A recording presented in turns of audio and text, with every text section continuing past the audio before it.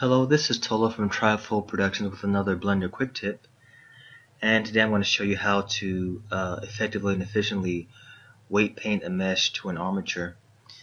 Now in Blender, let me go to weight paint. This is after you have parented your mesh to your armature with Control P. So you click on your mesh and you click on your armature and you press Control P, and with this we're going to choose with automatic weights. And what it'll do is it will try to effectively weight the mesh according to where your armature is. So once you do that, you can go into pose mode down here, click on pose mode, and when it turns blue, your armature turns blue, that means it's in pose mode. You can start rotating it. As you can see, it's really paired up pretty well to this mesh because it's just a basic mesh with a basic armature, so there's nothing really complex in it. And then let's click on your mesh. Let's go to weight paint down here and see how it looks on in your window. And you can see it's done a pretty good job. But what I'm going to do now is I'm going to actually take off the weight paint so I could show you how to do it using this method that I use. So we're on subtract with our brush. We're going to increase the size of our brush to make it a little bit bigger, and then just delete that. Let's turn it around, get the other side also, to make sure there's no weighting on it at all. And let's reduce our brush back to its normal size. Now if you don't see this panel on the left side of your screen in Blender, just press T on your keyboard and it'll bring it up just like that. And with weight painting, the gradient for weight painting goes from red to blue, or blue to red actually. Blue means that there is no weight paint on your subject at all, on your mesh at all, and then red is when it's completely weight painted completely to that bone, and anything in between is just medium. But the way I used to do it, sometimes when you weight paint or you parent a mesh to an armature, it doesn't really do it accurately, and sometimes you have spots you have to fill in. And the way I used to do that before, I would go to my brush panel for the weight paint, and I would click on the brush panel and choose which brush I wanted to use, and I would click add or multiply.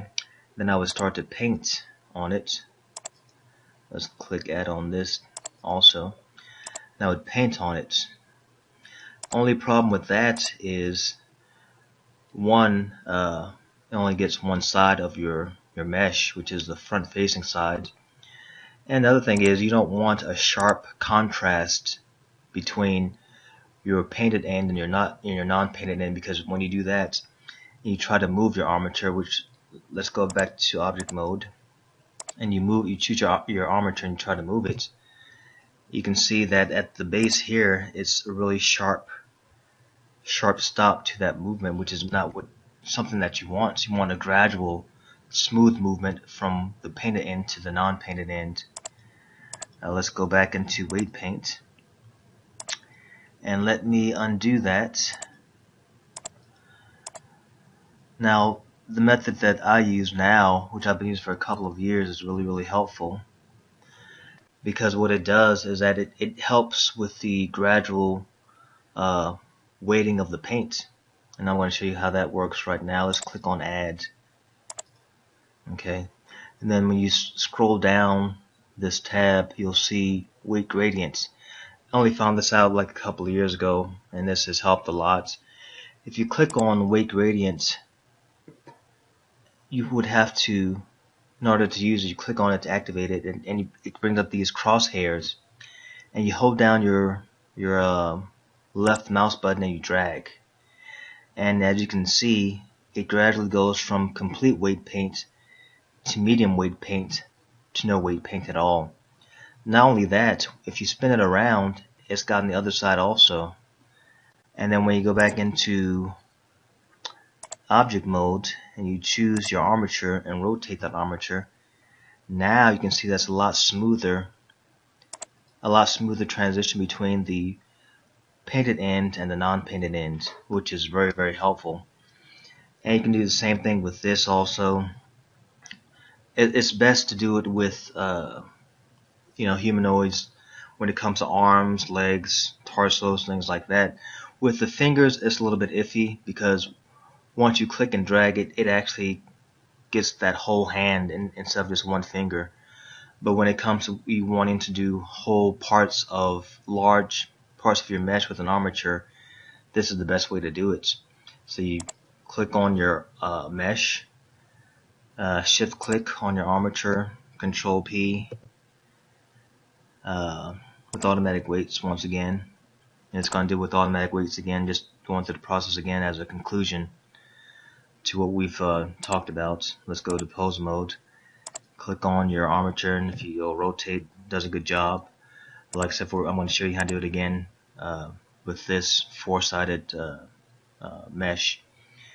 And we're going to go into weight paint again, and we're going to get rid of that, get rid of this weight paint on this part of our mesh.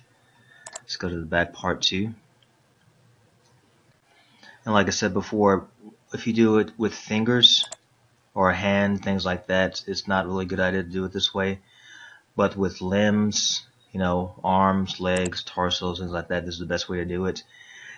And I'm going to show you how it would look if you do it with the fingers. If you click on weight gradient again, you click and drag, it selects that whole side. So imagine if this were fingers, this would get the whole set of 4 fingers at the top.